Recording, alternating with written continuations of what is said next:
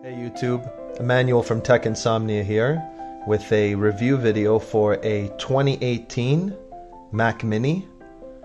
This one is the i3 3.6 GHz quad-core CPU with 8 gigs of RAM.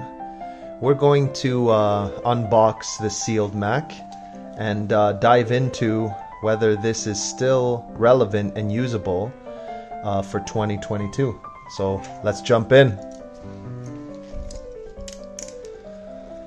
Always nice to open up a fresh Mac. It's like literally. Hey, we're not too far off from Christmas, so like a kid in Christmas. Let's see how exactly. This should be the slider. Okay.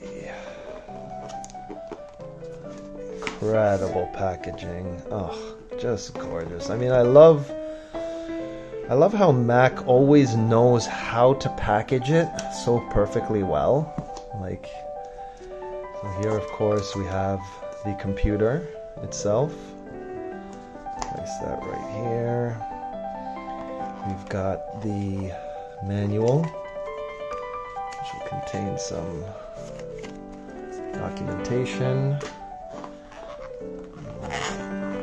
Under here, yeah. So this will be the power cord. Very nicely packaged. Always good quality from Apple. This one over here. Amazing.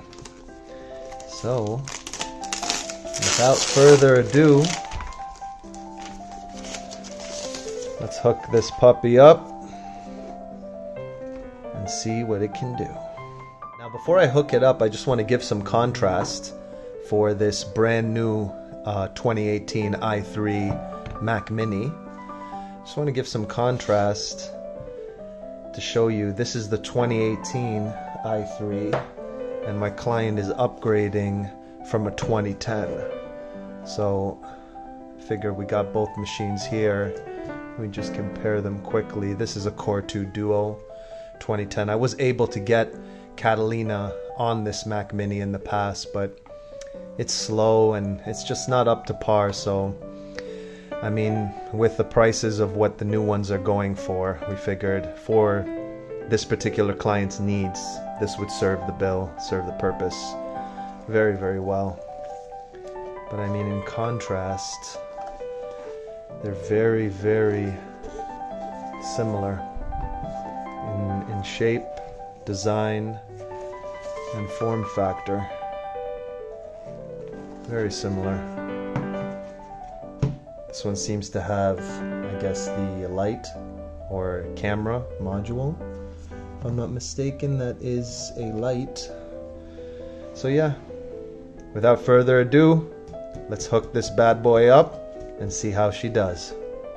So I've got it hooked up now in my workshop, and it looks like this one comes preloaded with macOS Catalina, which I can update to the newest version, and this is actually great because in my experience to date, this is the most stable version. So that's really, really good.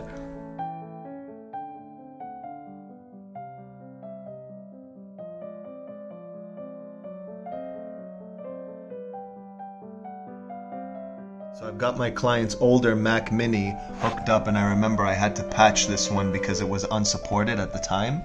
But in regards to Catalina on this 2010, definitely not up to today's standards because it is slow. But I mean, I'm just impressed that we were able to even get Catalina on 2010 in the first place.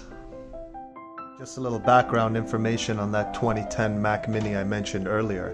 It's got a slot for two 2.5-inch drives, and one of them was actually an SSD, a good one.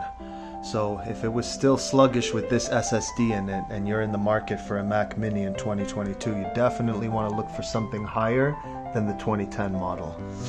After confirming with my client, we're going to go ahead and utilize the Western Digital Blue 500GB SSD and turn it into a high-speed external for the new Mac Mini. Got the Western Digital Blue solid-state hard drive installed in the external now, and I mean, what an incredible external. What a great way to reuse an unused solid-state hard drive. Thin, light, beautiful. So I've got the 2018 Mac Mini hooked back up, external ready to go. Now we're going to test the boot time from power button to ready desktop.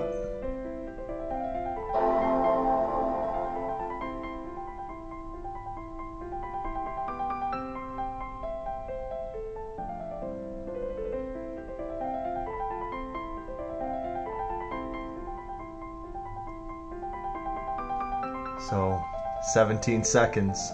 It's actually 16, but 1 second delay for me to push the button. Not bad. That's from power button to ready desktop. So we're just going to do a brief speed test here. Open up Google Chrome. Type in some searches. Cooking. Houses. Nature. Let's head over to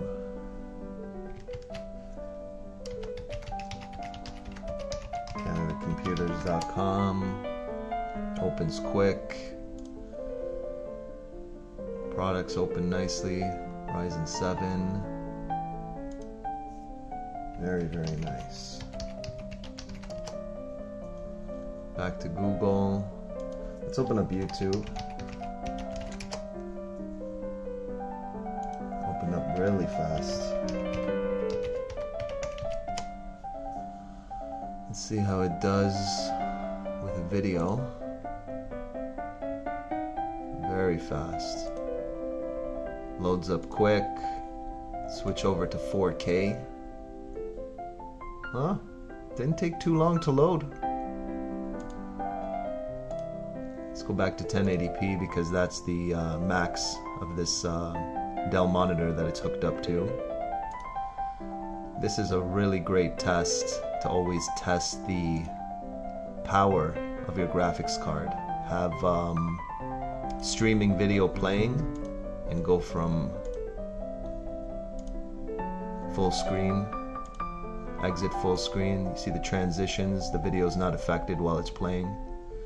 All in all, very fast and very effective. So to sum up, is this late 2018 i3 Mac Mini still worth it in 2022? I think it is. Very fast, very effective. Running OS Catalina, the newest version. Still worth it. Still usable in 2022. Thanks for watching. Hope you guys found value, and please feel free to like and subscribe, and I'll definitely see you in the next one. Take care.